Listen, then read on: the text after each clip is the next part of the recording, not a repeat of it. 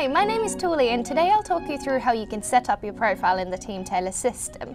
We'll have a look, for example, how you can connect your calendar for meeting purposes. We'll customize your notification settings and set up you an employee profile which can be visible for candidates on your career site.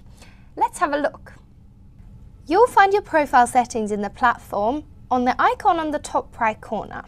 When you click onto your name, you'll be able to go edit your profile. First, in your profile settings, you'll be able to upload yourself an image, which will be visible on the career site as well as in the job ads if you wish to do so. Then, from there, you'll be able to edit your personal details, such as phone number and email. You can also link yourself to a department and a location. In the bio section of your profile, you'll be able to write yourself a short bio explaining a little bit more about who you are and what your role is in the company. Below the bio, you will also be able to link any social media platforms that you might want to show in your profile. Next, in your profile settings, you'll be able to find the Meetings tab, where you can connect your personal calendar with the Teamtailor system. Once you click to connect your calendar, you'll be able to choose the email provider that you're using, add in your login credentials, and agree to some terms and conditions. Once your calendar has been successfully connected, you'll be able to also choose the video services that you want to use during the interviews. Here you'll also be able to find Teamtailor's own video service.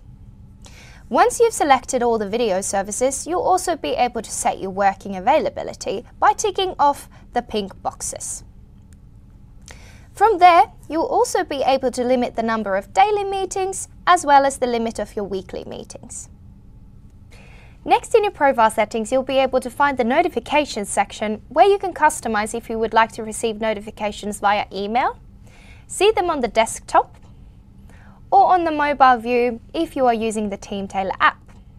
These notifications can be customized at any point if you feel that you're getting too many notifications or if you feel that you're not getting enough. As the last step, we'll have a look at the settings section of your profile, where you can set up your email signature that always gets sent out to candidates when you're emailing them. If you also want to work in the platform with a different language than the company's default language, you can change that from here. You will also be able to edit your time format and time zone in your profile.